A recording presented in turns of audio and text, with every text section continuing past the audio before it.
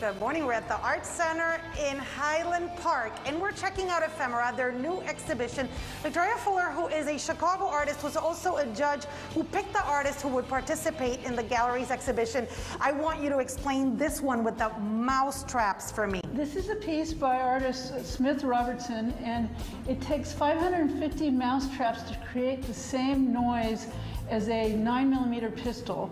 And so when they all snap, that is the same equivalency of the noise of a gun firing. All right, I really like this. Tell me about this installation. This is by Nancy Nattau Cassidy, and it's mimicking the tar lines on roads that fill in the cracks on roads. Right. And then, so she painted this, and it's really roofing, but it looks like a road.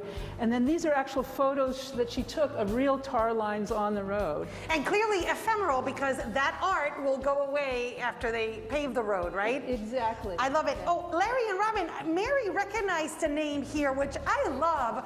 Renee McGinnis used to work with us. Yes, she used to work at WGN. And she has these work, you remember? Yes. Yeah, Mary was the one who, yeah, I wasn't there when she worked there. I don't think so.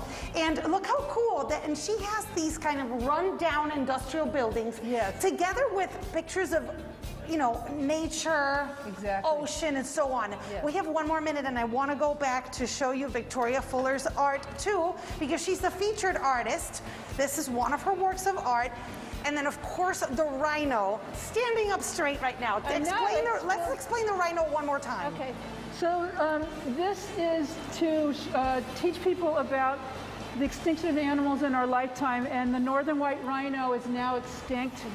And so when it inflates, it shows the glory of the animal, and when it deflates, it shows the extinction of the animal, and it goes on a cycle of every 3 minutes. I love it. It was such a pleasure meeting you. Nice to meet you. Come check out this exhibition at the Art Center in Highland Park.